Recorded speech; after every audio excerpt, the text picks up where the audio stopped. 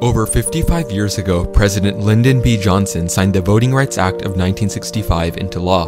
The landmark legislation, which was passed directly due to efforts at the 1965 Selma Voting Rights Demonstrations, overturned discriminatory policies that disenfranchised black voters since the end of the Civil War. After the Voting Rights Act was passed, black voter registration increased drastically. But today, the legacy of the Voting Rights Act and the Selma demonstrations are in danger as 34 states and counting continue to pass voter ID legislation. To fully understand the fight for voting rights, we need to step back a bit, back to the Reconstruction era after the Civil War. Fought a civil war in the 1860s in large measure over the rights of citizenship and to vote and freedom itself for African Americans in the South and others. At the conclusion of that, Congress adopted a number of amendments. And the Reconstruction Amendments were the 13th, 14th, and 15th Amendments, 3 amendments to the United States Constitution that dramatically transformed it. The 13th Amendment abolished slavery, but it also had a sleeping giant clause. So it gave the federal government a lot of power to implement emancipation. So again, concretely, the 13th Amendment ended slavery in the United States. The 14th Amendment established birthright citizenship, as well as the privileges, immunities, and rights of both citizens and residents. The 15th Amendment, of course, gave black men the right to vote. And the language said, no state shall abridge the right to vote for any adult male citizen based on race, color, or previous condition of servitude. So together, there's a reason why legal scholars have called them a revolution, almost a making of a new constitution. And at first, the Reconstruction Amendments seemed to be working. African Americans again celebrated those amendments. In fact, black people organized 15th Amendment days. These were special kind of gala parades and festivals to commemorate the passage of especially the 15th Amendment. Can you imagine today people partying over a constitutional amendment? But black people did in the 1860s, and they were joyous. There was a sense of profound relief and happiness. And there was a sense that, these are things that we earned. These are not things the government gave to us. These are things that we earned centuries of toil, the risks we took during the war, protecting Union troops and POWs. It was seen, those amendments were seen as really positive developments in the 1860s. For a period of time, black men in the South register and vote in the 70s and 80% turnout rate, which is an extraordinary amount. And they elect hundreds and thousands of black local officials, as well as hundreds and thousands more of white Southern allies, some of whom are from the North, who remake governments, who create public education in states that have been illegal to educate African Americans. They create schools for African Americans, unequally funded, but still a profound difference in what's there. The literacy rates of African Americans increased dramatically. The 1867 Reconstruction Acts did sort of change the size of the electorate. It also, through the military authorities, it also lengthened the amount of time you had to vote, moving from just a single day to perhaps maybe 3 days. As long as the military is in charge, it's also kind of the spirit of it is trying to get as many voters as possible, and that will quickly change. The vote of nearly 1 million black men helped Ulysses Grant win the 1868 presidential election. However, the progress in the Reconstruction would slowly be swept away. And then as Reconstruction wrapped up, various states slowly but methodically started to go back to their older ways, both in terms of labor fairness, but also in terms of the right to vote. By the time we reached the 20s and 30s, much of the progress of African American voter registration, African American voting itself, and the election of black preferred candidates to office had been walked back almost completely. When African American men have earned their franchise and they begin voting, voter turnout statistics, especially in the South, are just so remarkable to look at. And of course, immediately there are efforts by local Southern elites, plantation owners, business owners, people who men of property, to stop black turnout. Southern Democrats devised the Mississippi Plan to systemically disenfranchise black people in the South. The era of Reconstruction came to an end, and Jim Crow emerged. historians talk about the second Mississippi Plan. So the second Mississippi Plan is a little more sophisticated in the sense that it will use the same types of tactics that the 1960s civil rights movement has to fight and challenge, i.e. the literacy clause, the poll tax, a little earlier, the grandfather clause. I mean, imagine passing a law that says that you can almost automatically register to vote if your grandfather was eligible to vote before the end of the Civil War. But guess what? If you were enslaved, obviously your grandfather wasn't going to be able to vote. If you were too poor and you couldn't pay a poll tax, then you couldn't vote. And the bad thing is that the Supreme Court went along with this. We think of the Supreme Court and we think of Brown v. Board of Education. We forget Dred Scott and Plessy versus Ferguson. The Supreme Court gave them the go-ahead to completely violate the Reconstruction Amendments, the 14th and the 15th Amendments. And so that's why they passed many of these laws. They did it in their constitutions and they did it through these laws. If the laws were not effective enough to suppress black voters, violent methods were used. Southern trees bear strange fruit, blood on the leaves and blood at the root, black bodies swinging in the southern breeze. This kind of terror in the South had lost all form of temptation. In other words, people easily engaged in racial terrorism against black people, against Jewish people, against Italians, against Catholics. And so evil lost its quality of temptation in that sense, that it was almost too easy for these types of crimes to be committed. And the media and the people in power bent when these things happened. They wanted, it was kind of medieval, barbaric, it was a lesson being sent to terrify an entire community and to completely stamp out Reconstruction. That was the main goal. In 1920, between 30 to 35 black people were murdered by a white mob in Ocoee, Florida. The purpose of the attack? To send a message to other black people attempting to vote. They're meant to strike fear, not just to attack or injure or kill a person, but to strike fear in communities. They're what scholars call exemplary violence, violence that's meant to make an example. Decades of discrimination, murder, and injustice, African Americans were tired and wanted change.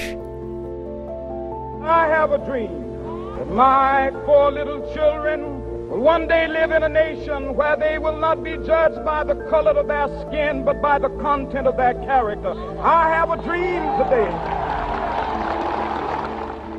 I have a dream that one day little black boys and black girls will be able to join hands with little white boys and white girls as sisters and brothers. I have a dream today. A turning point in the fight for civil rights came in 1965 in Selma, Alabama. Local demonstrators had long been fighting Jim Crow voter suppression policies, but after the murder of peaceful protester Jimmy Lee Jackson at the hands of an Alabama state trooper, a decision was made to march to Montgomery, Alabama. And on March 7th of 1965, all eyes were on Selma. The screams and we heard the horses' hooves. And we ran outside of the church. And that's where we saw people who had run back from the bridge, and some were still running back from the bridge with gashes in their head, blood down their faces.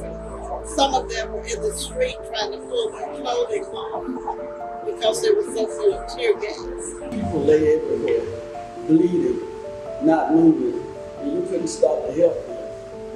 The gunshots I heard, nobody was shooting bullets on that bridge that day. They were the tear gas canisters being shot into the crowd. Tear gas burns your eyes, gets in the lungs, you can't breathe, you can't see, you panic. Oftentimes you run right back to the same people you're running from. It seemed like it lasted an eternity.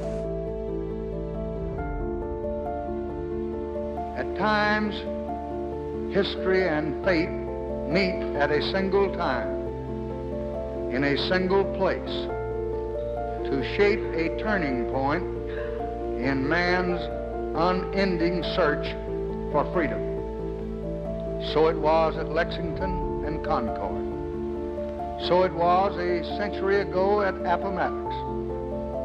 So it was last week in Selma, Alabama. The impact of the Voting Rights Act was felt. However, not everyone was happy with this change. The Voting Rights Act of 1965 has always been in danger. And the reason why it's been in danger is because you don't want to provide all the security that came with the Voting Rights Act of 1965. And that's one of the reasons why you see all the challenges. For you to even see the opposition when we are trying to update the Voting Rights Act to make sure people have equal access to vote without having to go through undue, I would say, duress in order to make their vote count. Specifically, opponents cited Section 5 of the Voting Rights Act, which required states to get federal pre-clearance before implementing new voter laws. So the Voting Rights Act in 1965 was passed, and it had a number of innovations, but one of the key innovations was what we call pre-clearance. It essentially froze election rules in states that had a history of race discrimination in voting. And anytime they changed the voting rules, they had to get approval from the United States Department of Justice, Attorney General, or from a 3-judge federal court in D.C. While the Voting Rights Act's provisions would be challenged in cases such as South Carolina versus Katzenbach and Allen versus State Board of Elections, the Supreme Court ruled to strengthen pre-clearance in both cases. The Voting Rights Act's pre-clearance formula received strong bipartisan support and was renewed by 2 Republican presidents.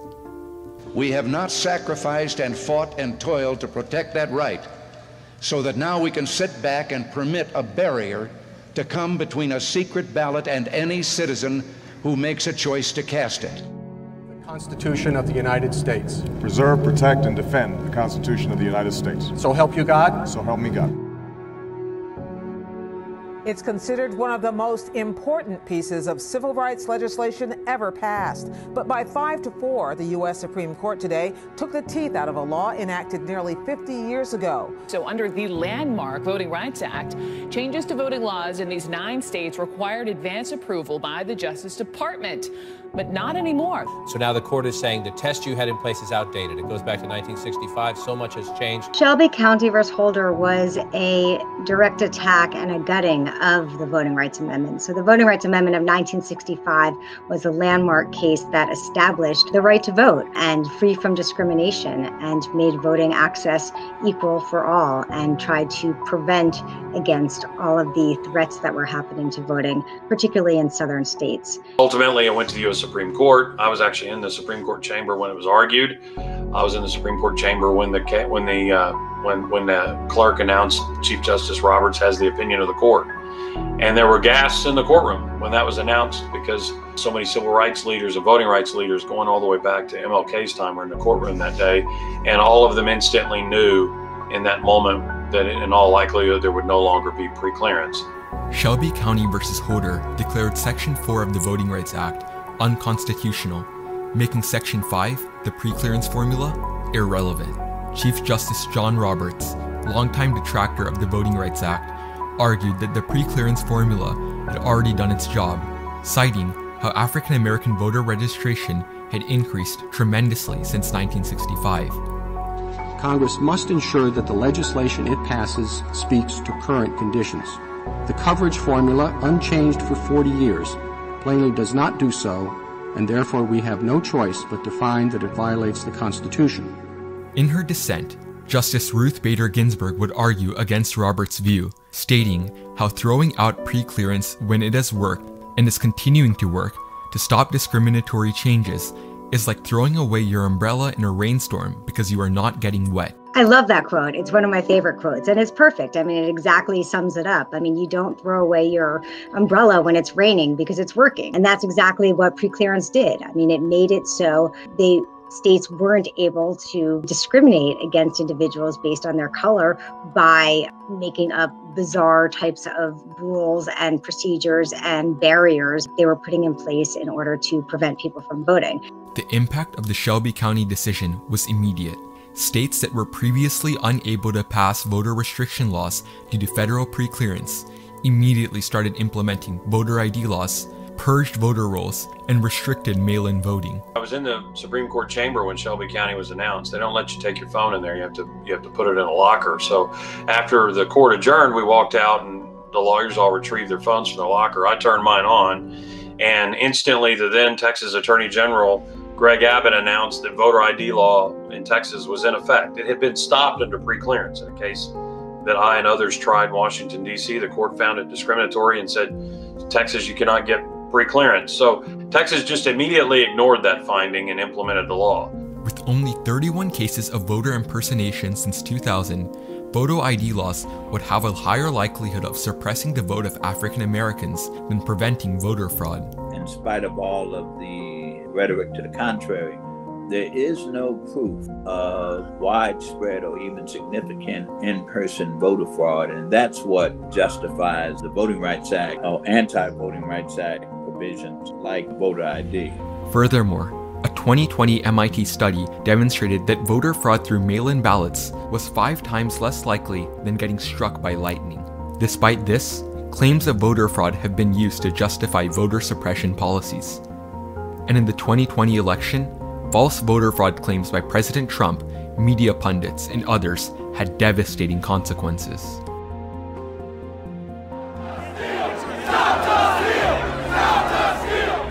The Capitol riots highlighted the danger of misinformation, but also demonstrated an underlying distrust in American democracy.